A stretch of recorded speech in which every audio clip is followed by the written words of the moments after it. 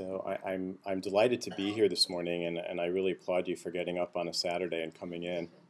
Um, I think one of the best things you can do for yourselves is to get information, and so that's a good sign that you're doing it. So we don't want to scare you with gory pictures, but we do want to give you some knowledge. So I actually am doing a departure from what I usually talk about because I think one of the really important things in the field is all of the new drugs we have, and we're all excited about it, and you're going to hear that in all the talks today, really emerged out of clinical trials. And if you are dealing with melanoma, at some point you may actually hear the word clinical trial. Your doctor may ask you about whether you might want to consider that. And what I find is a lot of patients have no idea what that really is. And so it leads to a lot of questions. Are you being a guinea pig? Is there really any benefit from it? Is there danger in doing this? And if I do it, how do I pick what trial to do, and where do I go for this? And so I really wanted to focus my talk on, is a clinical trial right, for you in your individual situation. So we're going to talk a little bit about how this evolved, and I'll spend a little time telling you about why we're so excited today about melanoma. So first of all, cancer, we all know, is a really terrible disease. And in 1973, Richard Nixon signed the National Cancer Act into law and really established the National Cancer Institute and began what was called the War on Cancer. And back in the 1960s and the early 1970s, we were really thinking that cancer was a single disease. And so the approach to it was really trying to do the same thing for all types of cancer. And I think the research that was done in the early days of the National Cancer Institute really led to a very important and simple conclusion that all cancers are actually not the same. In fact, they can be really different. And today, this morning, we're talking about melanoma, and we're not talking about breast cancer because it's a totally different talk. And the causes of the diseases are different, their behavior is different, and in many cases, the treatments are different. So I think by the year 2000, we really had a good idea that the way to attack these is to really individualize it and to really develop some specialization and get some really smart minds, like you're going to hear about today, to focus on the melanoma problem. And in 1996, a very important thing happened, and that was the human genome got sequenced. And that was a really big event. I don't know if you remember, there was a big reception in the White House. It was on CNN, and the question became, well, what does that actually mean? And actually what it means is that we knew all of the DNA inside of a cell in humans.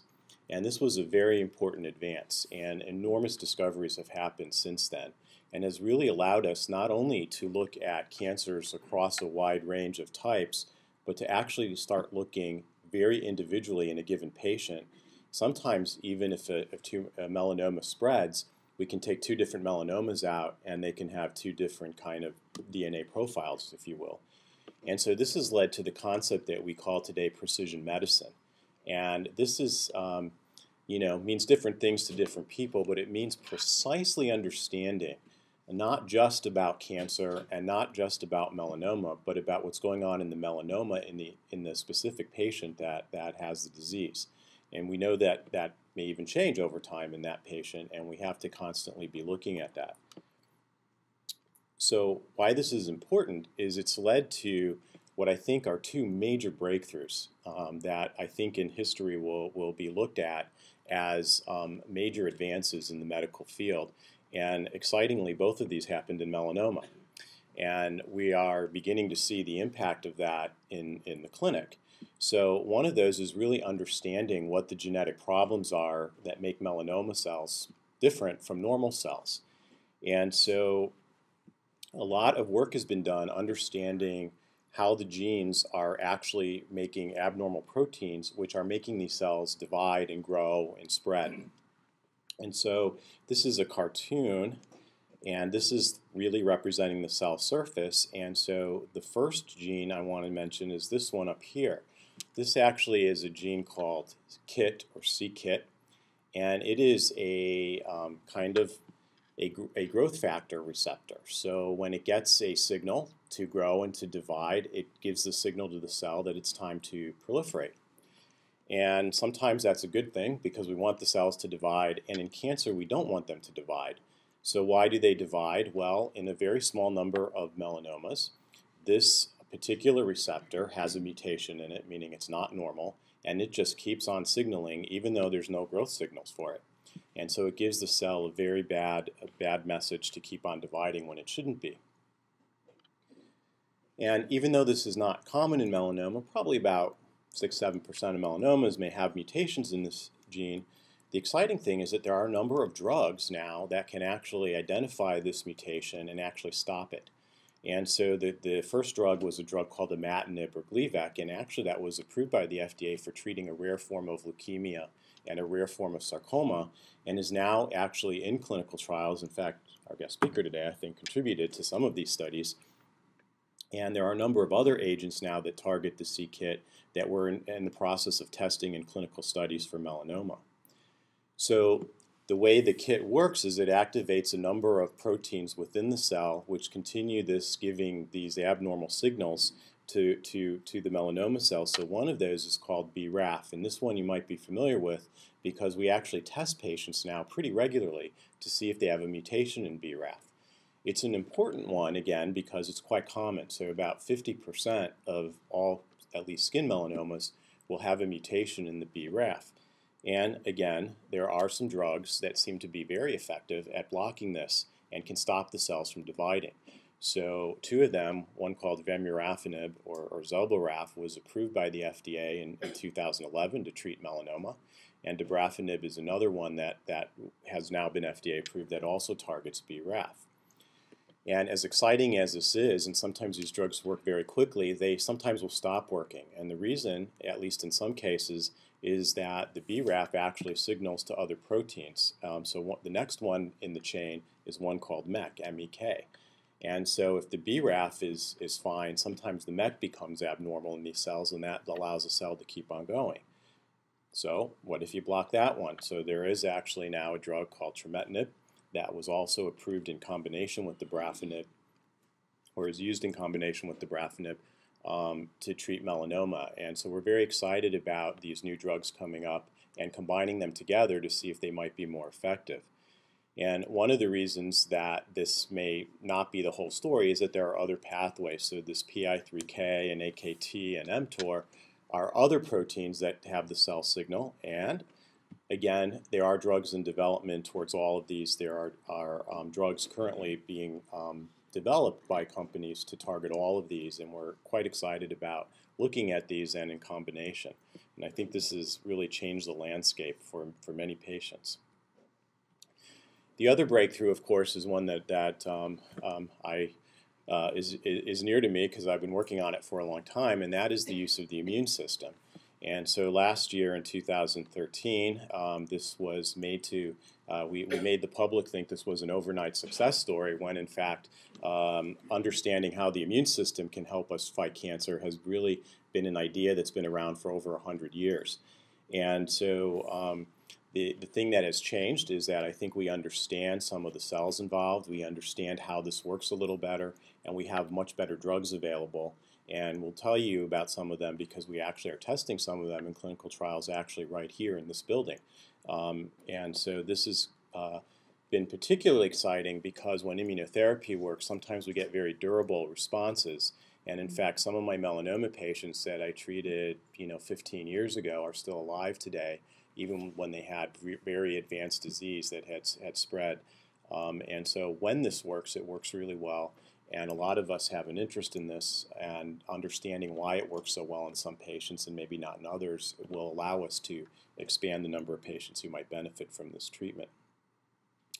So all of these new things really first started in clinical trials.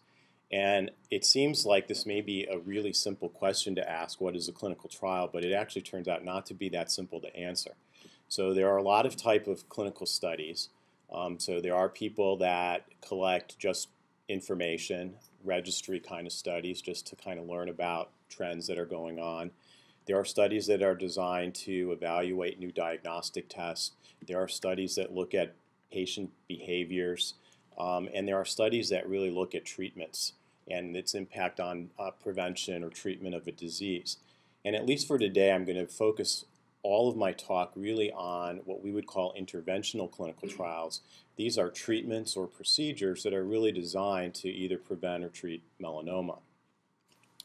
In general, this is how we as scientists really determine if a treatment or a combination of treatments actually has an impact on a disease. It also helps us to really identify how much drug to give, when to give it, and what the side effects are for a drug. We absolutely do a lot of animal testing. That's usually the first step, and animal testing really gives us some really important clues. It will tell us if sometimes if drugs are effective. It might give us some insight into how they're working.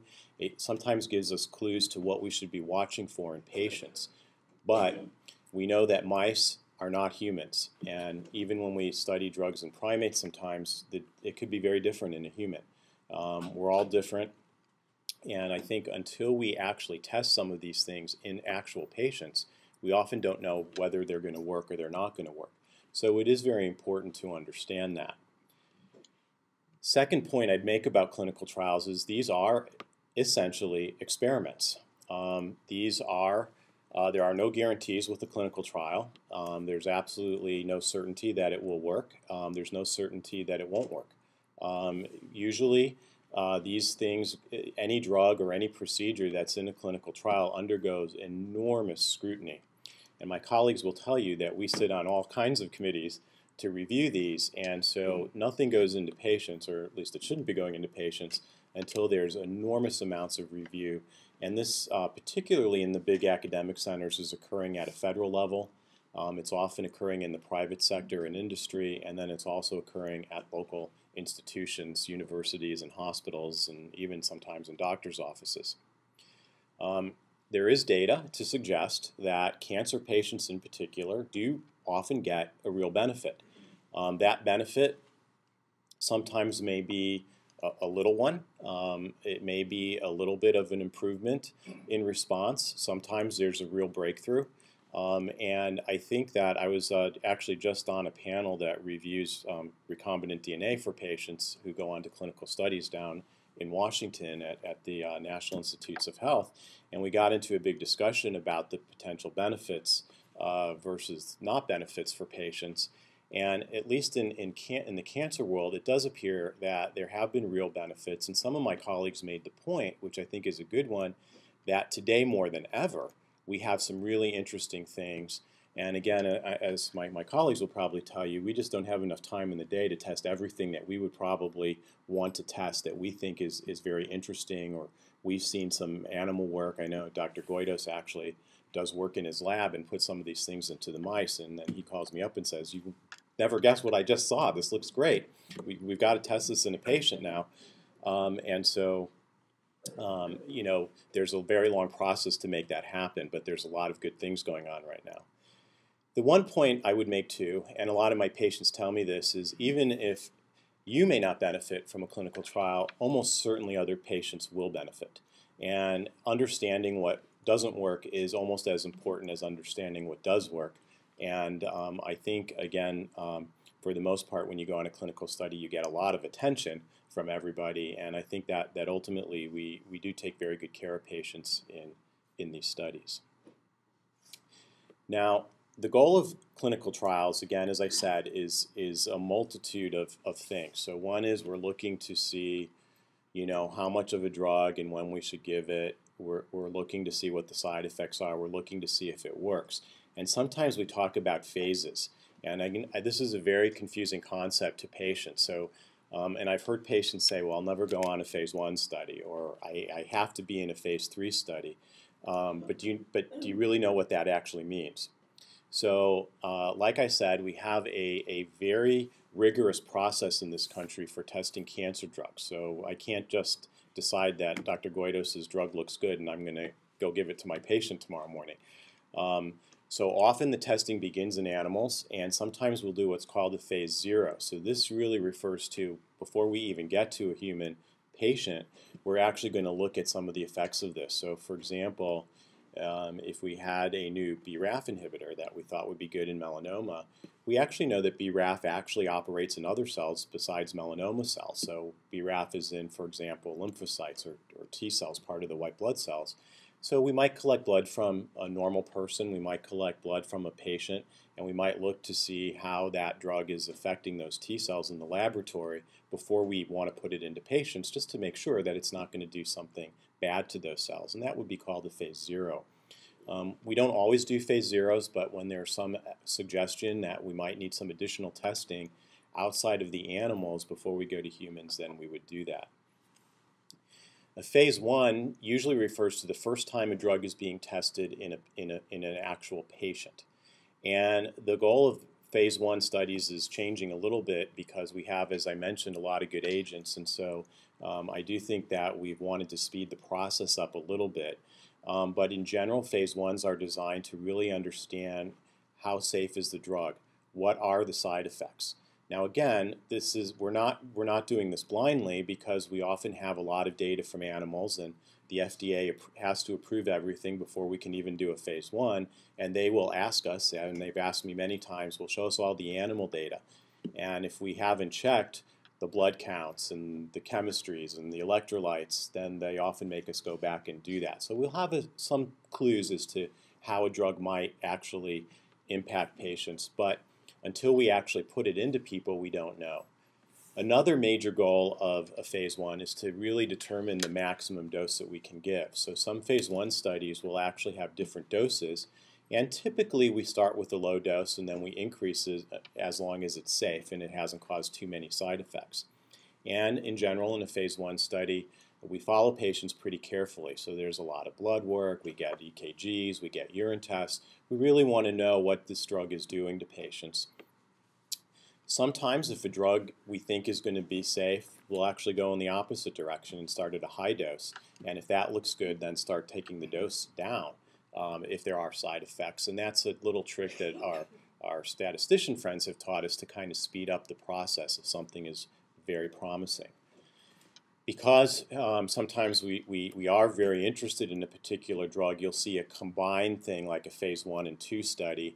But when I was starting my career, most phase 1 studies were often, 10 or 12 patients, maybe 18 patients. Today, a lot of these phase 1 studies are 100 patients, and that's because we're very excited about particular drugs. Sometimes, particularly in the immunotherapy field, what's very interesting is some drugs seem to be working in many different types of cancer. So rather than testing it in just one type of cancer, we're now being able to test it in multiple types of cancer. And they may be different, and it may work in one and not in the other. So that's why it's important to put in enough patients to make sure that we don't miss a potentially effective drug. A big advantage of phase 1 studies is that you do often get the drug very quickly, long before it's going to be approved. And typical in phase 1 studies is there are no placebos. Sometimes there are randomizations today, but typically a phase 1 is one drug, you're getting it, you know exactly what's going to happen, it's pretty straightforward. Now in phase 2, these are studies that are really designed to see if a drug is actually working against the tumor in some way. Some studies are looking, is the drug shrinking the tumor? Is the drug prolonging survival? Is the drug delaying the time that it takes for the tumor to progress?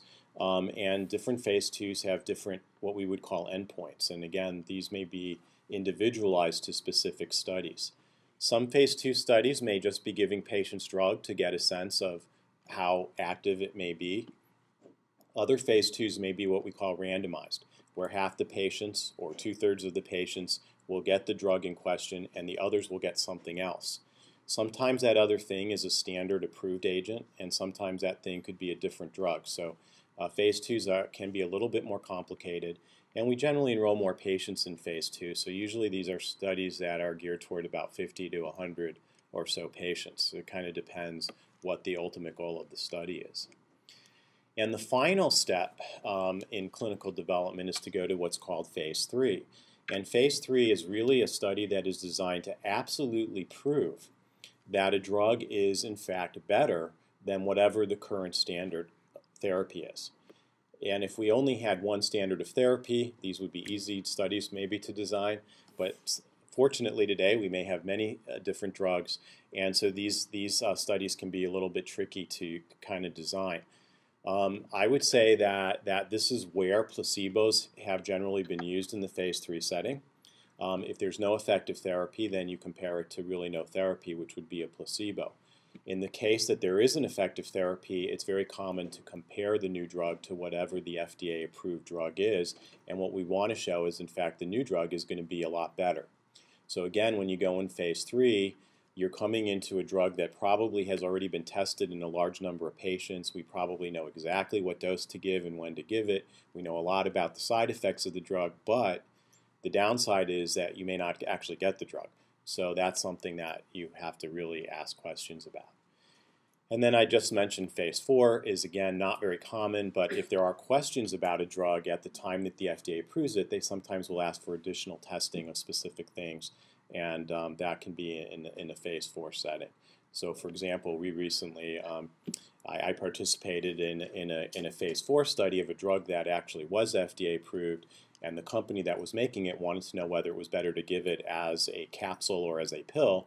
And so they did a phase 4 study to look at the difference between the two. Okay. So what are the things that you need to keep in mind if your doctor says there's a clinical trial for you or if you're interested? So first of all, you can't just say yes. And unfortunately, I can't just say yes. And even Dr. Carvajal can't just say yes. You can go in. So there are what we call eligibility criteria. So you have to be eligible for the study. And again, a lot of my patients don't understand some of the strange things with this, but this is really designed to protect patients. So we really want to make sure that if we're giving these drugs to patients, that there's not going to be a particular problem. So, for example, if we know a drug might impact the heart in some way, we would actually put in as an eligibility to make sure that there's not any underlying problems with the heart. So if somebody's had a lot of heart attacks, for example, this may not be a good drug for them to get because it could cause a heart attack. And even though it may be great for cancer, we obviously don't want patients to die of a heart attack while they're on this drug.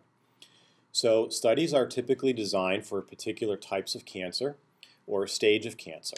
So again, we will typically begin most cancer testing in the most advanced stages of cancer, stage 4.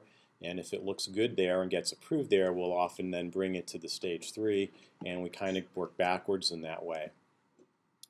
We also sometimes have age restrictions on studies. This is more so for children, and because children are, in fact, different than adults, the drugs may work differently. They may have different side effects. And so some studies will not allow patients under the age of 18. And sometimes there are separate studies for that group that are done specifically to look at that.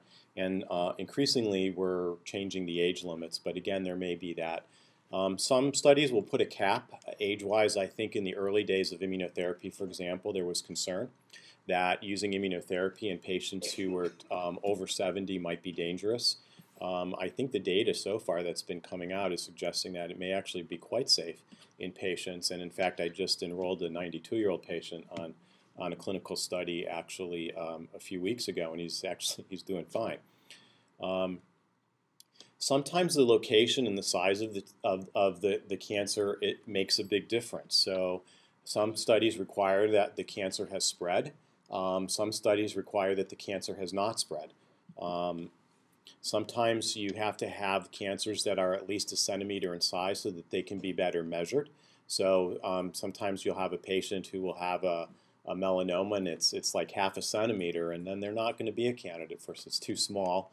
And part of that is that, you know, as Dr. Goidos will tell you, as surgeons, usually we can cut those out, and we want to make sure that a patient who might be potentially cured by surgery doesn't get into a study that they don't really need, that they're not missing other therapies.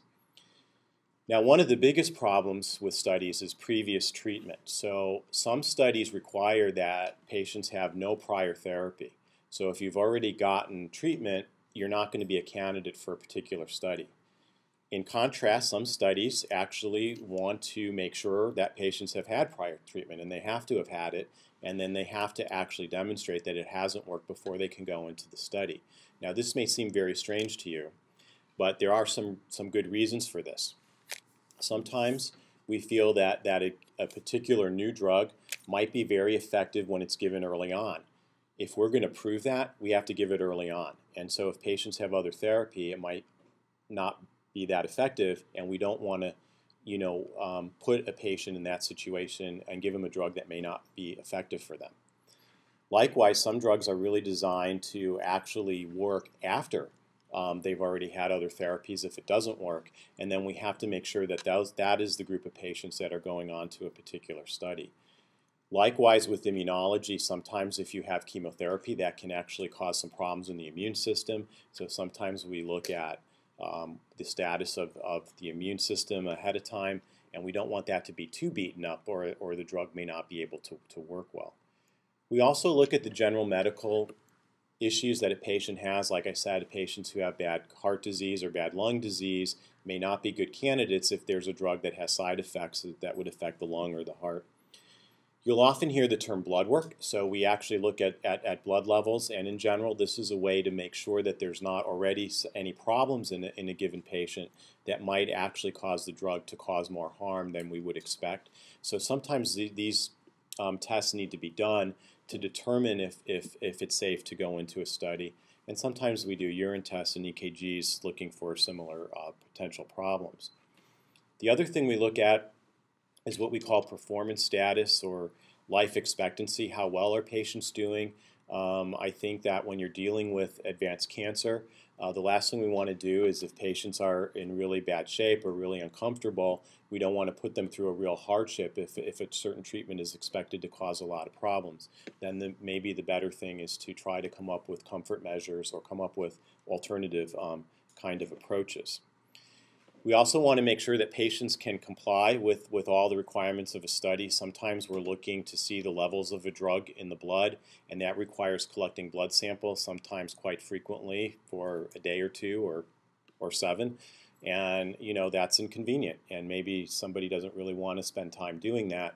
Other times people are willing to do it if they know about it. And finally, today you have to get what's called an informed consent document. So this is a written document that describes everything in the study. It describes why it's being done, how many patients are going to be treated, what the potential side effects are. It talks about what the alternatives are, what if you don't do it. And you should get that if you go on a clinical trial. If you don't get that, then you should question where you're at, because we all spend a lot of our time when we're not seeing patients writing these informed consents, and they get reviewed by a number of review bodies, and it's very important that you read those. You would be asked to sign those, and you should get a copy of that for your records and to keep with you.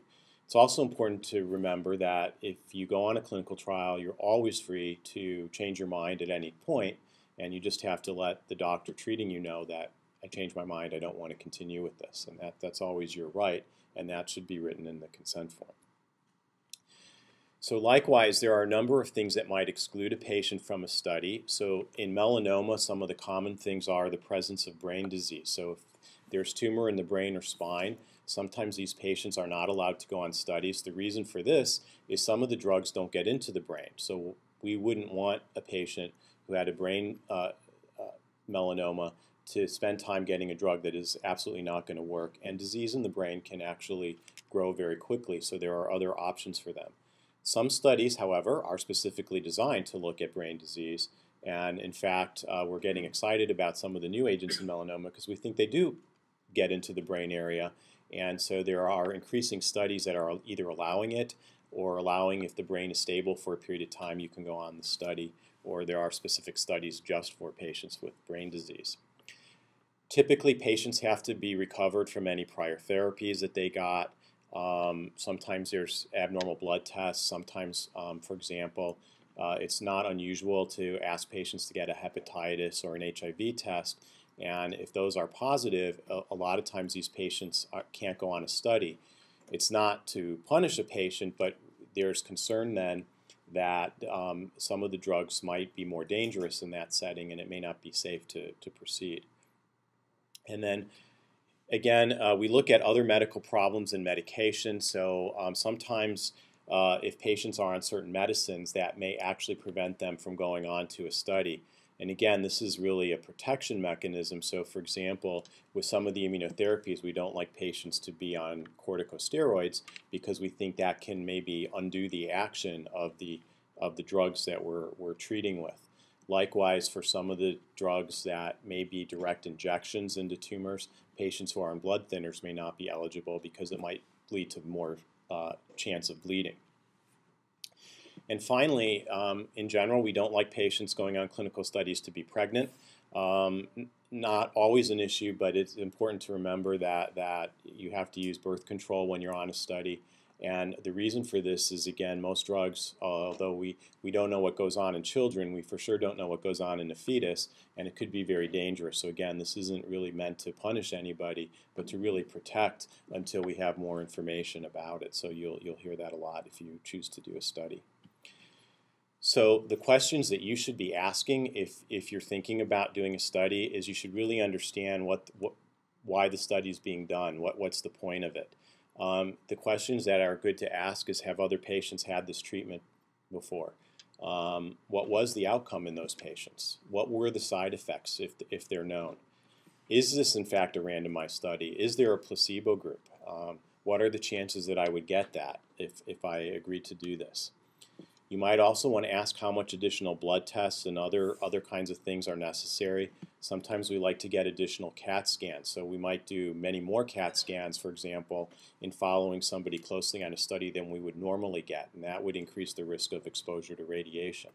I don't think these risks are particularly bad, but it is something to know and understand. Other studies will follow a kind of routine pattern of getting these scans done.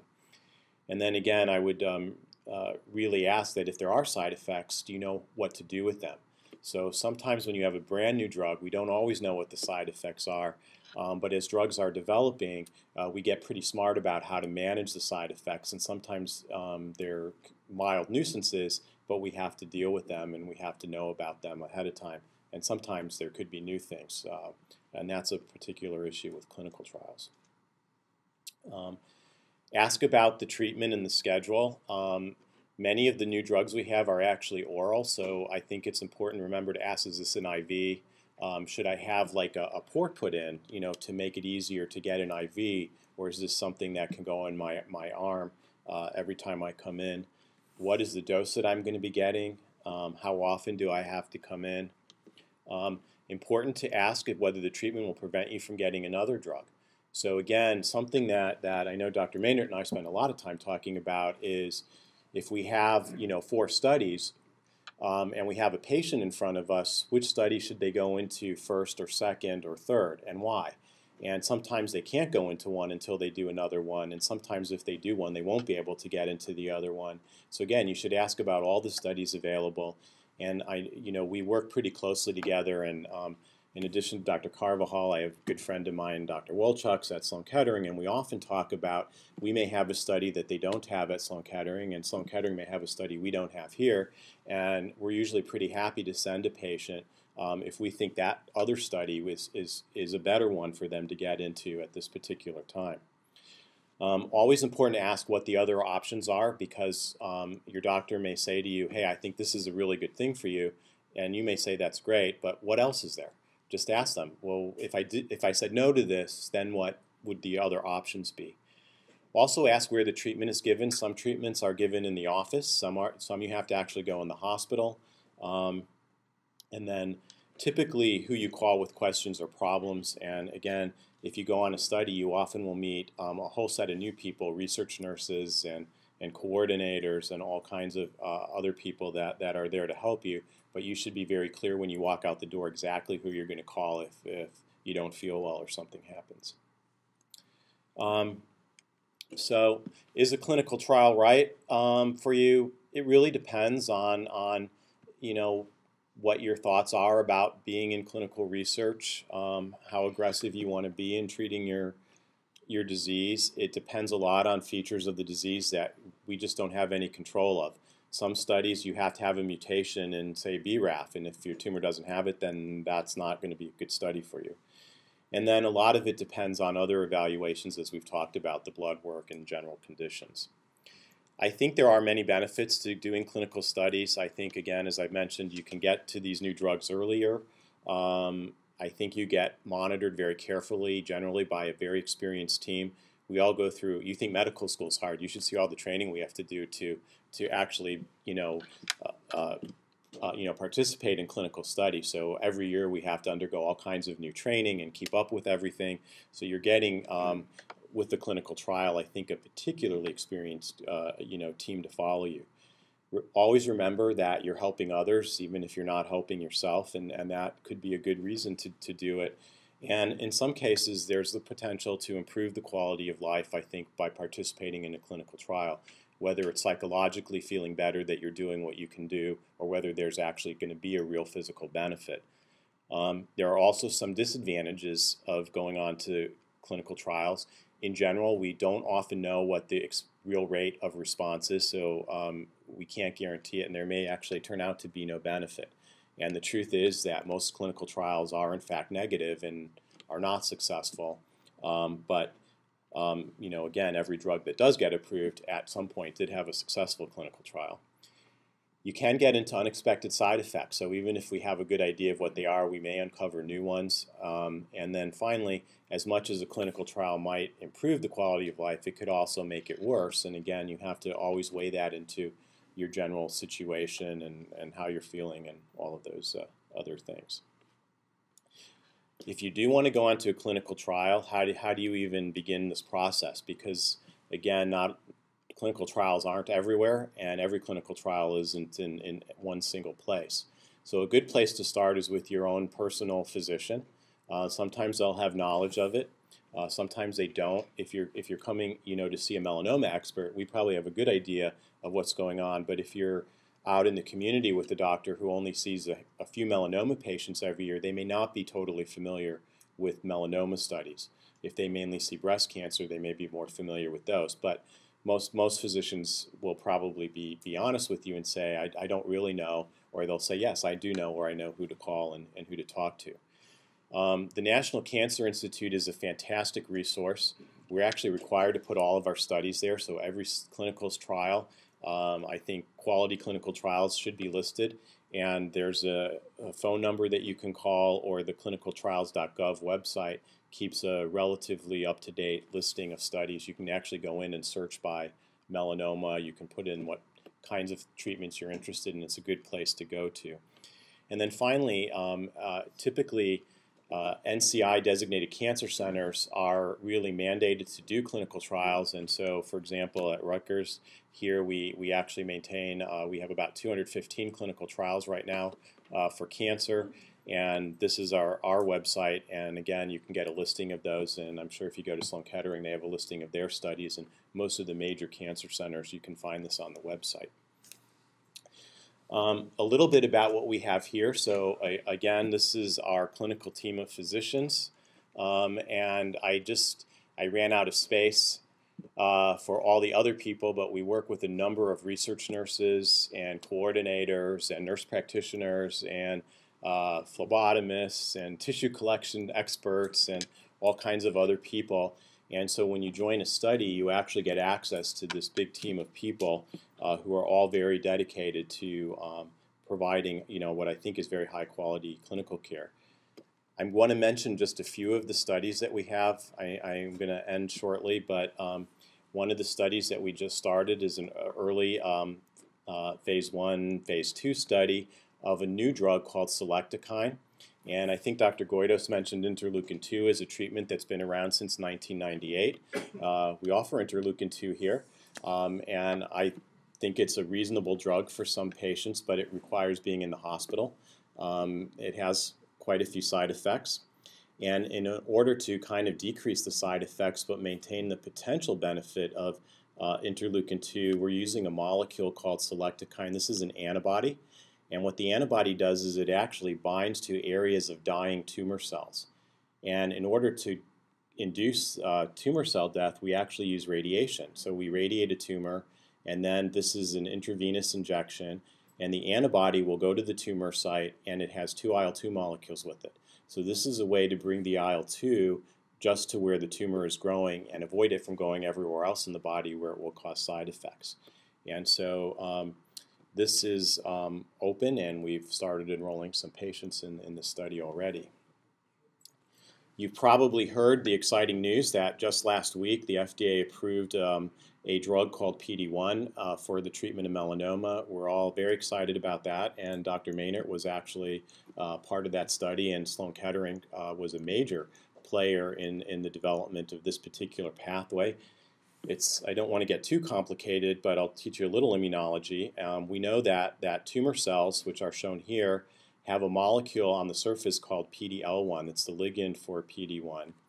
And why do tumor cells have this on their cell surface? The reason they have it is that it binds to a molecule called PD-1 or programmed death 1 on T cells. And T cells are really good cells because they kill the cancer. And when the PD-L1 on the tumor binds to that PD-1, the PD-1 actually kills the T cell. It turns it off. So the PD-L1 is a way that protects the tumor from the immune system. And so what the PD-1 antibody does is it really tries to prevent that interaction so that the T cell can't be shut off. And so we are actually studying here not PD-1 but an antibody to PD-L1. And so it in theory should do similar work. And it's an IV medication. And we are now studying that in a number of different cancers, but we have a study here actually at Rutgers where we're studying the PD-L1 in patients who've already failed other previous therapy. One of the things that I know Dr. Goidos mentioned to you is my interest in oncolytic viruses. And so these are actually normal viruses. We've worked with a number of different ones over the years, including vaccinia virus, which is the smallpox vaccine. We've more recently worked with the herpes virus that causes the common cold sore. And then there's a Coxsackie virus, which also causes the common cold.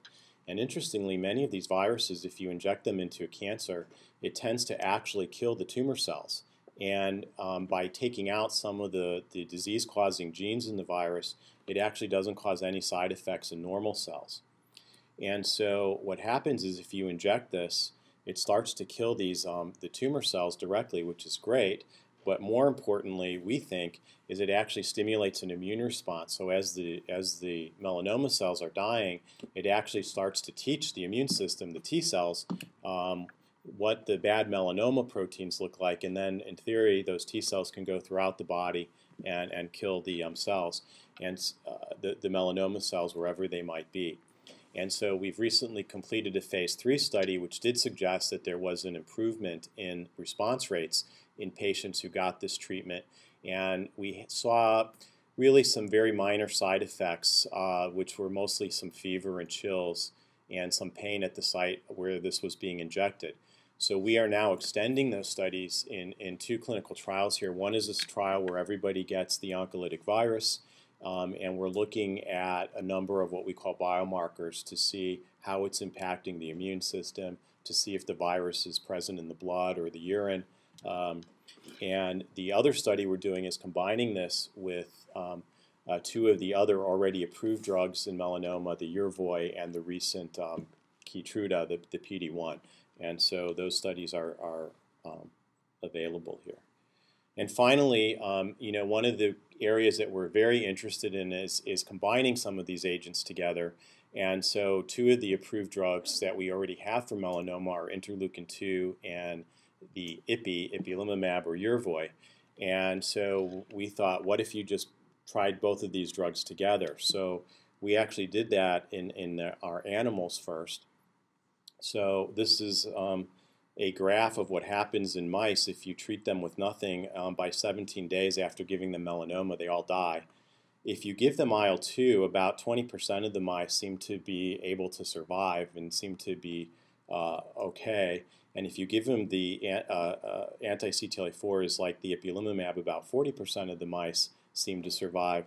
But if you give them both, then 80% of the mice seem to be okay and survive. So based on this pretty exciting result, we're now testing these combination in patients.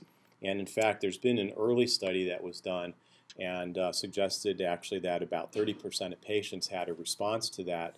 And interestingly, in that study, 17% had a complete response, meaning all the melanoma went away. So just to conclude, I hope what I got across to you is that we've made great progress in melanoma. I think the next two talks you're going to hear are going to continue to prove that to you. Clinical trials could be a good option for some patients if you have to deal with this disease. It's really important that you discuss this both with your own doctor and with your family and friends. Remember that a clinical trial is never a guarantee of anything, and also clinical trials are always changing. So you know, if you ever go to a restaurant and they always have the same menu, but you know how some restaurants change their menu all the time? Well, clinical trials are always changing. The standard of care is always the same. So we have a set of approved drugs. They should always be available to you, but the clinical trial menu will always be different. So even if they didn't have something for you last month, this month we might have something for you. So anyway, thank you for your attention.